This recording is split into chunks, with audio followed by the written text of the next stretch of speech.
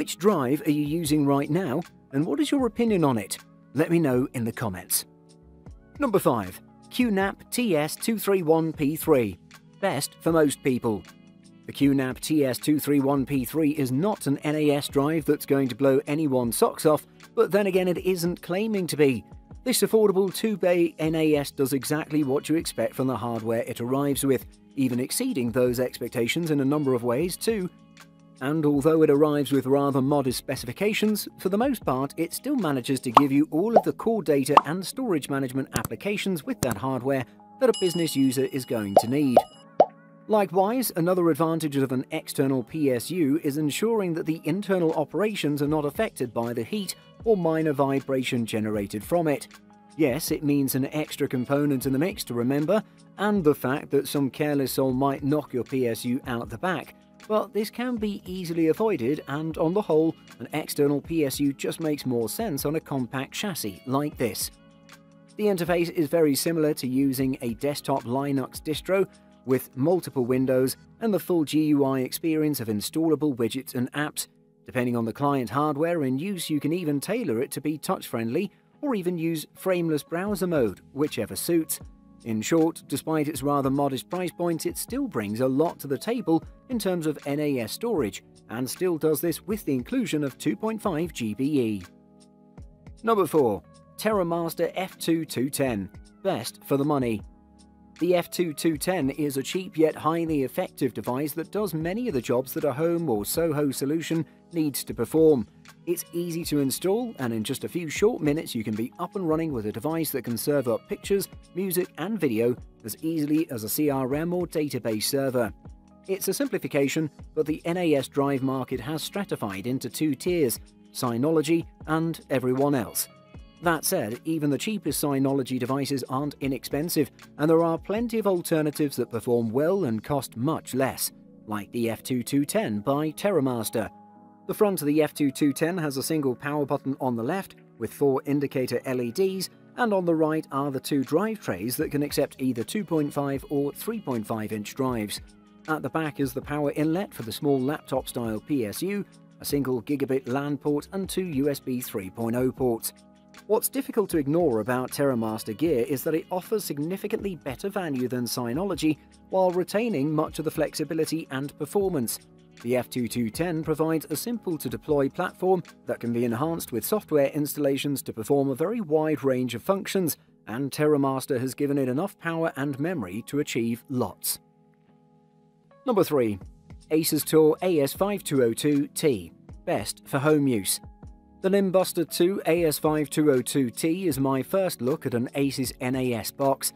Up close, its appearance doesn't quite live up to the top-tier look in the photos. Its performance and features, however, most definitely do. The front has the usual power and quick copy buttons, plus one Type A 5 Gbps USB port, as well as the power and drive status or activity lights. On the back, you'll find the aforementioned dual 2.5 Gbps RJ45 Ethernet ports that may be aggregated for better performance, 2 more USB 3.2 Gen 1 ports, and an HDMI 2.0A output. Inside, there's 2 GB of DDR4 2400 memory and an Intel Gemini Lake Celeron J4005 CPU running at 2 GHz. Bottom line in terms of specs, it's fast and it's loaded. Most of the NAS boxes passing through our lab use older DDR3 memory. Once Portal is installed, you can stream, browse the web and play movies off the box directly to said display, which can be any resolution up to 4K UHD or 3840 by 2160. When it comes to performance, the AS5202T is hands down the best home user NAS box I've tested. Throw in the ability to drive a display and you've got one heck of a capable box. While the operating system isn't quite as mature as, say, QNAP's or Synology's, it's darn close, and I'm a fan of the way features and settings are organised. Number 2. Synology 4 DS920 Plus. Best high-end.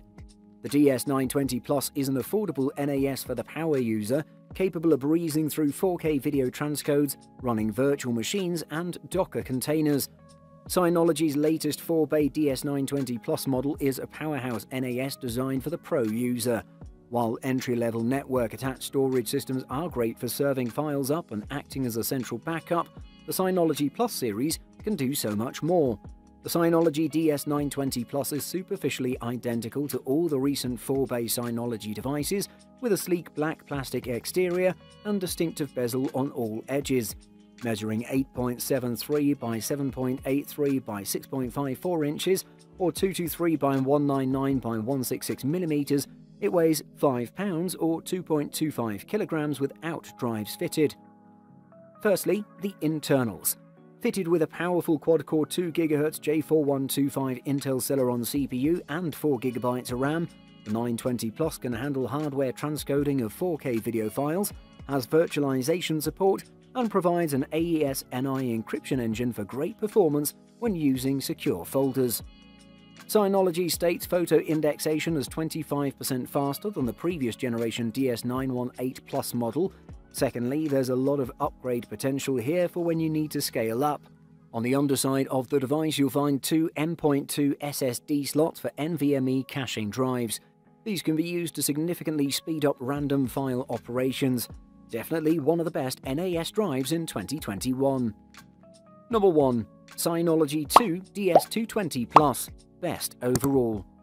The Synology DiskStation DS920 Plus is a brilliant NAS enclosure for those looking to purchase their first NAS server or to save some money.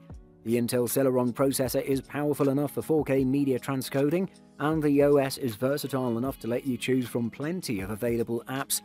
The Synology DiskStation DS920 Plus looks identical to the DS218 Plus. The only way you'll be able to tell the difference is by looking at the model SKU printed on the front of both enclosures. You've got the same front plastic cover, the same layout of LED status lights, even the same USB port configuration. On the front of the DiskStation DS920 Plus, you'll find the accessible drive bays, aforementioned LED lights, power button, and a single USB 3.0 port. The sides are completely clear, as is the top of the enclosure.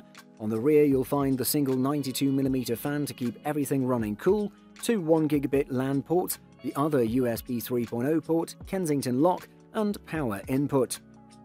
The Synology DiskStation DS920 Plus should be shortlisted if you're looking to buy your first NAS for your home or small office. It has two drive bays for plenty of storage space should you use 16TB drives, and the upgraded internals further expand capabilities. Synology's DSM OS is also very good, among the best in the business. Buying Guide. FAQ. What is the lifespan of an NAS drive? They live an average of 3 to 5 years. The correlation here is all on the inside. Servers and hard drives both contain vital moving parts that make them susceptible to failure. These failures can be attributed to kinetic energy, lubrication issues, and general wear over time. Are NAS drives worth it for home use? They don't get as much attention as smart speakers or fitness trackers, but network-attached storage or NAS drives are still worth a place in your smart home. Essentially, NAS drives are hard drives that connect to the web, making them extremely versatile and presenting a host of useful applications. What's different about an NAS hard drive? An NAS HDD is designed to run for weeks on end, while a desktop HDD can only read and write data for hours at a time. An NAS HDD is also built specifically for RAID setup. By combining multiple drives into one single logical unit, RAID configurations provide data redundancy, thus protecting data against drive failures. Can I use NAS without internet? The home network does not need internet to work internally. No access from the internet will be possible. This includes phones not connected to the internal Wi-Fi. NAS means network-attached storage, which means that the device is in its essence a small computer